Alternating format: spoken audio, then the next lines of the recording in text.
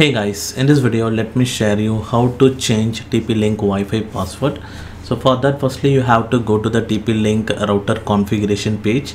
So just to go to this website tplinkwifi.net, use HTTP version, not HTTPS version. Now once you entered, you need to enter your TP-Link router configuration page password.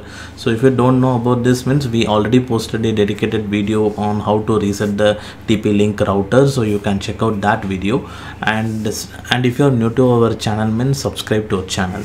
So now firstly enter your password and log into your TP-Link router configuration.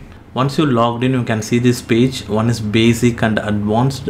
Click on advanced, and here at the left click on wireless. Now here click on wireless settings. Now here you can see your 2.4 GHz and 5 GHz wireless settings. So under this wireless settings, you can see only one 2.4 GHz and 5 GHz SSID network name. So if you created a multiple SSID, means then you have to go to the multi SSID option.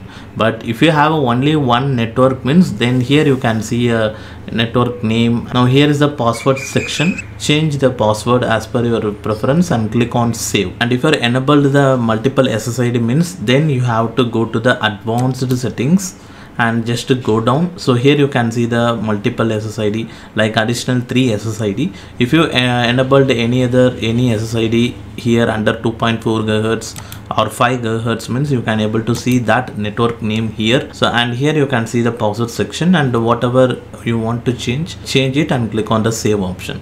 And once you saved, and all the previously connected devices will be disconnected automatically. And if you want to connect it again with the newly created password.